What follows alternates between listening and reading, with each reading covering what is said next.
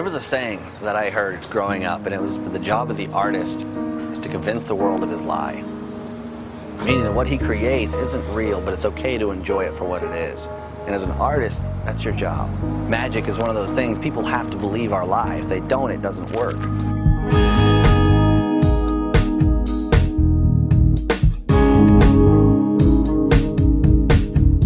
People don't want to see magic. They don't know what it is. You pull out a deck of cards, they look at you like, what are you doing?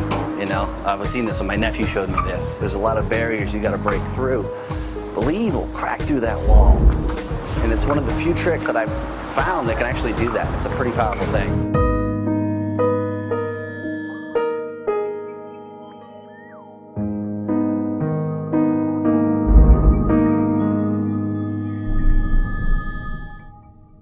BeLieve is an effect that involves a selected playing card. Spectator picks a card, signs their name across the face, the card is lost.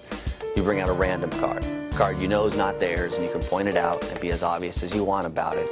And then you take it and say, I want you to believe it's your card. You just tear off a piece, and you put that piece on the table, and tell them we'll start small.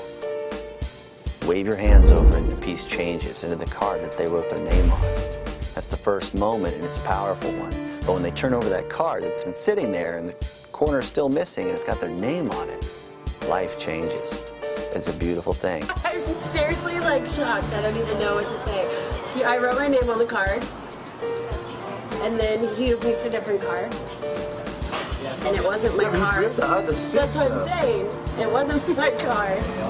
And then you flip this over. Torn. I saw Washington. Oh, then it went away. He tore it. Bam. The card. Dude. That's ridiculous.